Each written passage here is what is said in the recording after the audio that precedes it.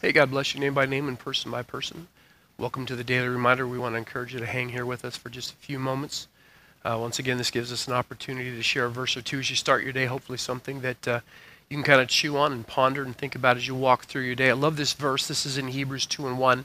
The writer says, "Therefore we ought to give the more earnest heed to those things which we have heard, lest at any time we should let them slip." Through the New Testament writers, we are encouraged, commanded really, to be positioned, to be reminded of those things which we have heard, which we have been taught, which we have studied.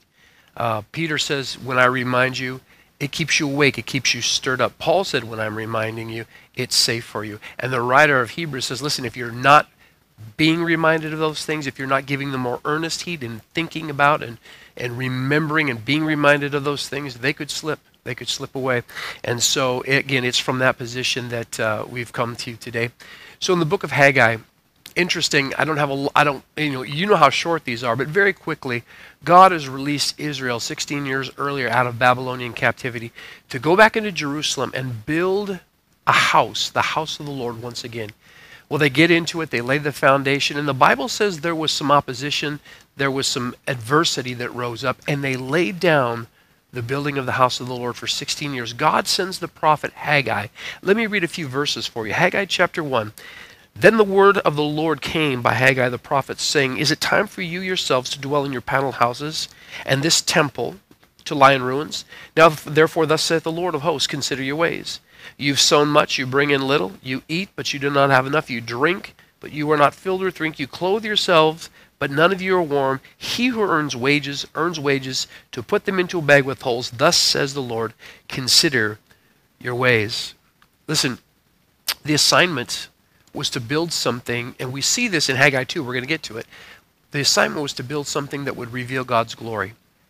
The assignment was to build something in their day and time, this temple, that was going to reveal the glory of God. Listen, anytime you and I decide we're going to do something for the Lord, opposition is going to rise up.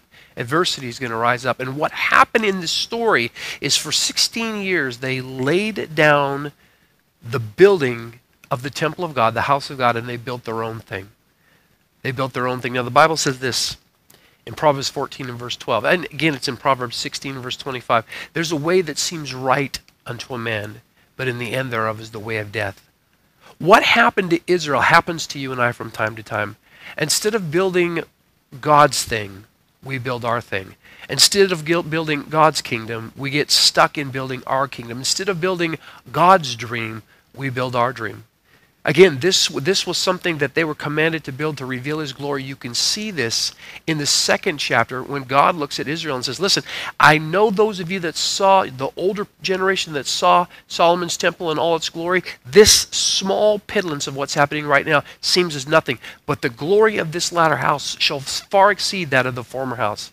And we really believe that again today. God is wanting to build something to reveal His glory. He's not using brick, He's not using stone, He's not using mortar, He's not using timber. He's using the lives of people. We want to be a people investing in one another. That's what God has always been building from the cross of Jesus. He builds His people. He builds His glory. He builds His image into His people.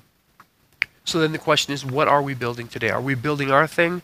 Are we building God's thing? Have we allowed adversity or opposition to so push us to the side and so detour us that we've got on a track that God has never called us to be on, and we're building something and it may be good, but according to Solomon, in the end of it, there's no life, it's just death.